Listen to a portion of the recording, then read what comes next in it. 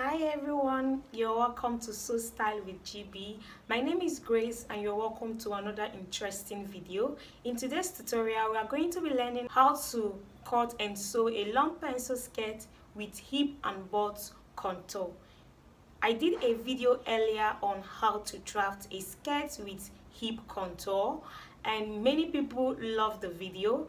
Many people that tried out that method gave me a review that the method worked for them and is a game changer for them in drafting their skirts. Many people loved the video. Few others complained about me being a bit fast, and some also said I should do a detailed sewing tutorial for them. So today's tutorial is going to be a two-in-one video. I'm going to show you how to contour the hip and also contour the butt to achieve a perfect fitted skirt, just like what you're seeing on the screen. So if you're a beginner and you know how to draft a normal skirt, this won't be a problem for you. This video won't be very hard for you. You can follow it up if you know how to draft a normal skirt pattern. And I want you to know that any formula that I bring out here on my channel is something that I've tried over time and I've used over time and has always been working. Trust me, you won't get this video elsewhere. Please do me a favor by liking this video, and if you are here to subscribe, kindly subscribe. And please don't forget to drop a comment for me on the comment section. I will really appreciate that. With no further delay, let's get started. Hi. So before we get into the cutting of the skirt, I wanted to show you some things that would be essential for us in the drafting of this skirt, and some things that we need to note before making our skirt. This is my mannequin, as you can see. So this is the back part of the mannequin. Obviously it has a butt, as you can see. It's not flat at the back. Whenever you're making your skirts, I want you to note that the back hip is bigger than the front, and because of that, when making your skirt, you are expected to allocate more hip to the back than you do to the front. So you are expected to allocate more hip to the back than you do to the front. So I'm going to show you the formula on how to do that, how to allocate more hip to the back and lesser hip to the front. The allocation you do for one person might not be the same allocation you will do to the other person. So I'm going to show you the formula on how you'll be able to calculate it and allocate more hip to the back than you do to the front. So the next thing I want you to note is that from here coming towards to this part is not straight. Did you see? From the center back coming towards to the butt part is not straight, and because of that, we are not going to keep our pattern straight on the center back. Please take note of that. We're not going to keep our pattern straight on the center back. That's the second thing you need to do. You need to note. Another thing you need to note as you are going to be doing hip and butt contour is that from this part coming towards to the hem part is also not straight. It is not straight. So from here to here is curvy. So we're going to be drafting our skirts using this curviness. Did you see? We are going to be drafting our skirts using this curviness. So most of all the alterations you are going to do is going to be on the back part, because that is where our butt is. So please note that for the waist now, this has a flat tummy. So but for people that has a bigger tummy, people that their tummy is very big, I will show you how to go about that, how to just add a little space for your waist. Please take note of that. So having seen the structure of how the human body is, so we're going to be replicating it on our pattern, following the curve on the human body. So whatever we're going to be doing now, we're going to be following the curve of the human body, and that is how you can be able to achieve a perfect fitted skirt where you take off excess from your underbutt and take off excess from this part to give you that curve that you want. Trust me, this class is going to be very interesting. So let's get to the cutting. To get started, for you to determine how many inches you are going to be taking from your front hip, and and you're going to be adding to the back hip, you are going to determine the difference between the waist circumference and the hip circumference. So whatever the difference you got from your waist and your hip is what you are going to be using to do that. The difference between the waist and the hip circumference is what you are going to be using. So if the difference between your waist and your hip circumference, that is, by the time you subtract the waist circumference from your hip and you have the difference as 0.0 to 2.5 inches, I will advise that you go ahead and divide the hip by 4. It means that there is nothing much to take from the front hip and add to the back hip. So if the difference is 0 to 2.5 inches, go ahead and divide the hip by 4. You don't need to remove anything from the front hip. But if the difference is 3 inches to 5 inches, so by the time you subtract your waist circumference from your hip circumference and the difference falls between 3 to 5 inches, you are going to remove 0.5 from the front hip and add to the back hip. So if you check the difference and it falls between 5.5 inches to 7.5 inches, so if the difference falls into 5.5 to 7.5 inches, subtract 1 inch from the front hip and add to the back hip. So if the difference falls between 8 to 11 inches, you are going to be removing 1.5 inches from your front hip and you're going to be adding it to the back hip. So if the difference falls between 11.5 to 14 inches, you are going to be subtracting 2 inches from the front hip and you're going to be adding it to the back hip. So, but if the difference falls between 14.5 and above, if the difference falls into 14.5 and above, I will advise you use 2.5 inches to 3 inches. So using this method, you'll be able to know how much you are going to be taking from the front hip and adding and what you are going to be adding to the back hip. So these are what you are going to be needing. So when you subtract your waist circumference from your hip and it falls between 0.25 inch, it means new. So what you need to do is divide the hip by 4. If it is 3 to 5 inches, after subtracting, you are removing 0.5. If it is 5.5 to 7.5, you remove 1 inch. If it is 8 to 11.5, remove 1.5. If it is 11.5 to 14 inches, remove 2 inches. And from 14.5 and above, you can remove 2.5 to 3 inches. So the formula states that your back hip is equal to your total hip circumference divided by 2 plus the value that you got. So if your value falls between 0.5, 1 inch, 1.5, that is what you are going to be writing on that place that says value. So you are dividing your total hip circumference by 2 and you are adding that value. If it is 0.5, you add 0.5. If it is 1 inch, you add 1 inch. So that is how you get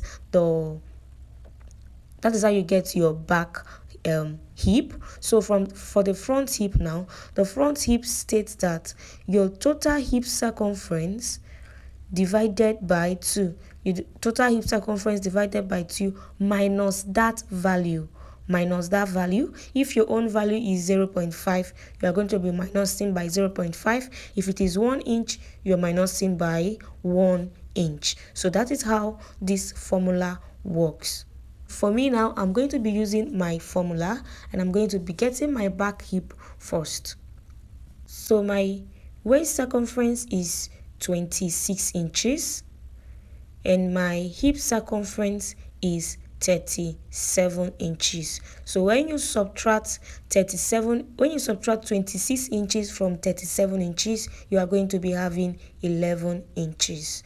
So I have mine as 11 inches. So that 11 inches, I'm going to be using it to check on this place where it falls. So that 11 inches falls between 8 to 11 inches, which is 1.5. So I'm going to be taking 1.5 from my front hip and I'm going to be adding it to the back hip. So my back hip now states that the formula states that my total hip, which is 37 divided by 2 plus that value, which in my own case I have as 1.5 inches. So 37 divided by 2 is going to give me 18.5.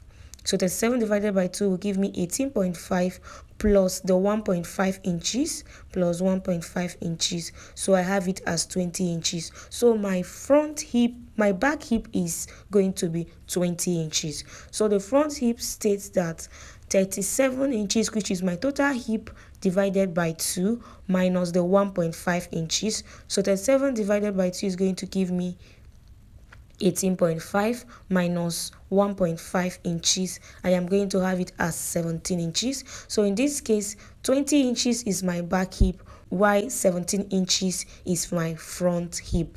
So 20 inches, my back hip is equal to 20 inches and my front hip is equal to 17 inches. In your own case, it might differ, but for me, this is what I got. So I also want to state that if your waist is bigger than your hip, if your client's waist is bigger than the hip, please go ahead and divide the hip by 4. This formula does not apply to that person. When your waist is bigger than the hip, please go ahead and divide the waist by 4. This formula does not apply to it. So if you have a big tummy or protruding tummy, this is the formula you are going to be using. Your front hip is going to be your total waist circumference divided by 2 plus 0.5 or 1 inch. This is if you have protruding tummy, you have a very big tummy. So for the back waist, you are going to say your total waist circumference minus 0.5 inches or 1 inch, depending on how big your tummy is. For me, I don't use this because I have a flat tummy. My tummy is not big, so I go ahead to divide my tummy by 4 inches. So now we want to draft out the front pattern. So the front pattern at the hip, though my front hip is 17 inches from what we have checked. So 17 inches, and I'm drafting one part of the front. So I'm going to divide the 17 inches by 2, and I'm going to have it as 8.5. So I'm going to be using that 8.5 to get the width of my front pattern paper. And the reason is because my hip is the biggest. So after dividing my front hip, which is 17 inches by 2, I have it as 8.5. So I'm going to be using that 8.5 to get the width of my front pattern.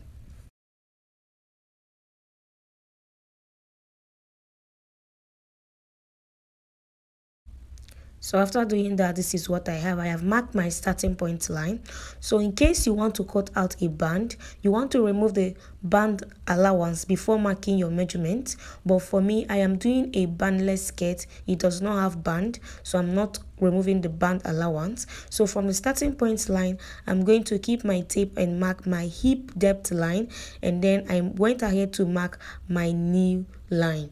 So all the alteration and contouring we are going to be doing is basically on the back part. So here is my hip line, my hip depth line, and here is my knee line. Did you see that? So I'm going to go ahead and label hip line and the knee line. So this is what I have. So drafting out the front pattern. So this is the length. As you can see, the length. So I'm making use of the length of 39 inches, which is also the same thing with this pattern paper. So drafting out the front part is very easy, trust me. So on the starting point line, you want to mark 1/4 of your waist circumference. So I divided my waist by 4. That is what I'm using, 1/4 of my waist circumference, and then I will add 1 inch for my dart allowance. My dart allowance, I'm going to be adding 1 inch for my dart allowance, and I'm going to be taking this to the hip. So I'm going to come up from the hip by 1 inch to connect this. You don't want it to get to the hip. If you're in a plus size, you can use 1.5 inches or 2 inches. You can decide to come up 1.5 inches or 2 inches. So you can see I have done that. So the next thing is to mark my dart, and my dart is half of my nipple to nipple measurement, and I took 1/2 inch on both sides. So I'm going to also mark that line on the hip line, and then I'm going to connect my dart. So I'm going to stop my dart 2 inches above my hip line. 2 inches above my hip depth line. So that is where I stopped my dart, and I took that of 1 inch, half inch on both sides.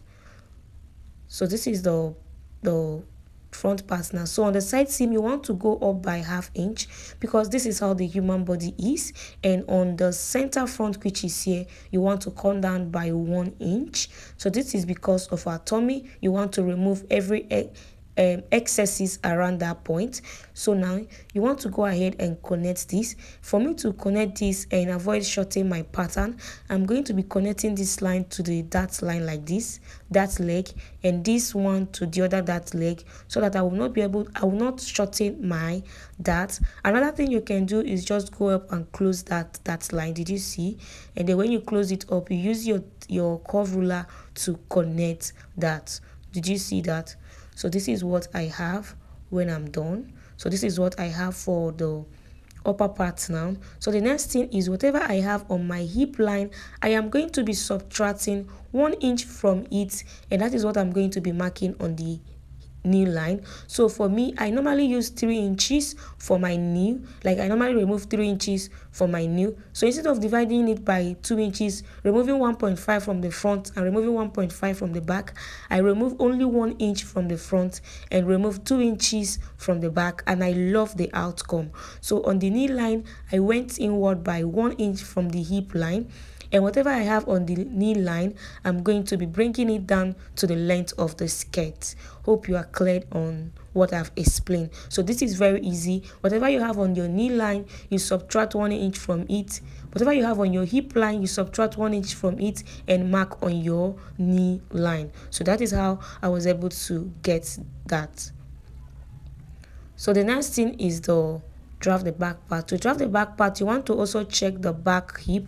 The back hip is 20 inches. You want to go ahead and divide 20 inches by 2 because you are drafting one part of the back, and then you want to place your tape on this straight line and mark that 10 inches. When you divide the 20 inches by 2, you're going to have 10 inches, which is going to be the width of your pattern. So I'm marking 10 inches all around. Like from the straight line, I'm marking 10 inches. That is going to be my back pattern. So this is the center front, this is the side seam for the front. So here is the center back. The center back means the zipper allowance, where the zipper is going to be. So the next thing is to mark from my waistline to the hip depth, and then I'm going to mark from my waistline to my underbutt. Note that I'm going to be contouring my underbutt, so I'm marking from my waistline to my underbutt and my waistline to the new line. So I'm going to show you a video on how to take your waist to your underbutt. So you want to measure from your waist to your underbutt like this. Did you see that? So this is how you measure from your waist to the underbutt. So I'll just go ahead and rule the line, my hip depth line, my underbutt line, my knee line, and the length of my skirt pattern. So this is the hip depth, this is the underbutt, because I'm going to be contouring the underbutt. If you don't want to contour the underbutt, you can go ahead and you don't need to like mark the underbutt line. You don't need to do this. So from this part now, if you observe how the human body is, so from the center back coming towards the bum side or the butt side is not straight, is like a bit inverted, and that is the reason why we are going to be considering that we are going to be taking those excesses, because if you leave that part straight, it's not going to relax on your bum. So we are going to be taking off excess from that part. So to do that, from the center back here on the waistline, you want to go inward by 1 inch. From your hip line, come up by 1 inch, and then you want to like connect. So this will help you take off that excesses around there and make your zipper to relax well. So for people that have a very big protruding tummy, hip, for people that have a big protruding butt, you can go inward by 1.5 instead of 1 inch.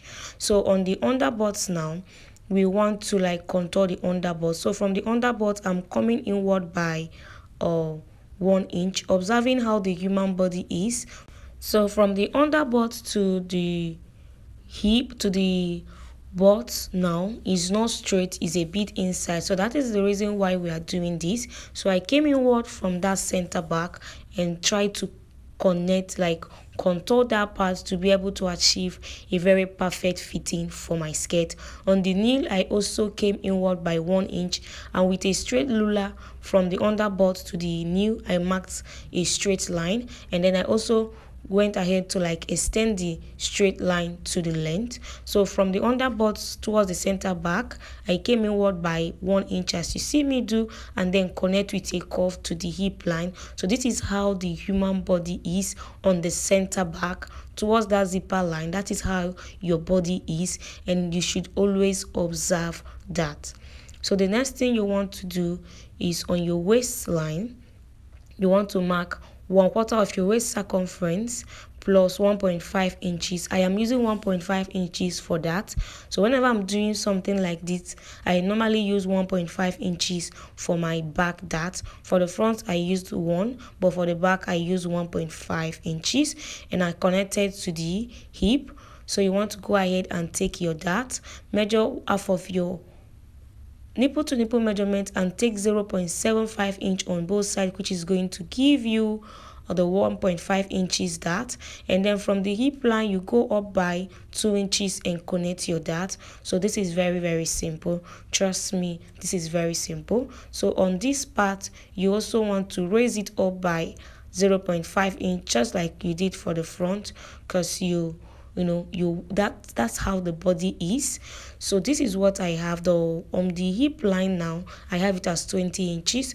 On my knee line, I'm going to be subtracting 2 inches from what I have on the hip line, and I'm going to be marking it. So starting from this part, I will subtract 2 inches, and if I subtract 2 inches, I'm going to have it as 8 inches. So I subtracted 2 inches from what I have on the hip, and that is what I marked on the knee line. So now for the underbutt, you want to go ahead and like subtract either 1 inch, 1.5 inches. In my own case, I subtracted 1.5 inches. So if you have a very big butt, whatever you have on your hip, you can go ahead and subtract 2 inches from it and mark on your underbutt. For me, I use 1.5, and that is what I used. So, and 1.5 is the highest I can use. Depending on how big your butt is, you can decide to use 1 inch, 1.5, or 0.75 inch, or 1.25. But for this part, I use 1.5 inches. And then after you are done connecting, you want to extend your line from the knee to the down part. On the knee line, I subtracted what I have on the hip by 2 inches and marked on the knee. On the underbutt, I subtracted 1.5 inches from what I have on the hip line and marked on the underbutt. So with this, you can see I have contoured my underbutt. Did you see that? I have contoured my underbutt. So that is how you do that. But if you don't want to contour your underbutt, you can skip the process of the underbutt and just concentrate on the knee line, whatever we did on the knee, and just mark. So I'm going to follow the way the curve is and go ahead and mark 1 inch for my zipper allowance. If you are using 1 inch, you are using 2 inches depending on what you are using, and this is going to be my my zipper line. So if you don't want to contour your underbutt, please don't do this. Just from your knee, you want to go ahead and connect to the hip line. Did you see? You want to skip that underbutt process. From your knee line, you want to go ahead and connect. And you want to also do the same for this part. I will also say that if the person you are working with does not have like a butt, maybe the back is like flat, I will advise you skip the underbutt process. The underbutt is for people that have butts, whether a bit small, whatever, but you should have that curve a bit on the back. But if the person is flat, maybe for a teenager, you don't need to do all of this. So this is what I have when I'm done drafting this pattern. So I'll go ahead and cut my pattern. If you want me to do a skirt pattern for a plus size, it's going to be something like this with a bit alteration for plus size, please leave a comment for me on the comment section, and you can as well drop your plus size measurement so I can use it to draft the video. So please leave a comment for me on the comment section, and trust me, I'm going to do the video. If you have gotten value so far, please like this video and share. Please don't forget to like this video. Thank you very much. So in my next tutorial, I'm going to be doing a sewing video, a detailed sewing video of this skirt with a full lining. If you want to see it, I'm going to be dropping it in my next tutorial. Till then, bye.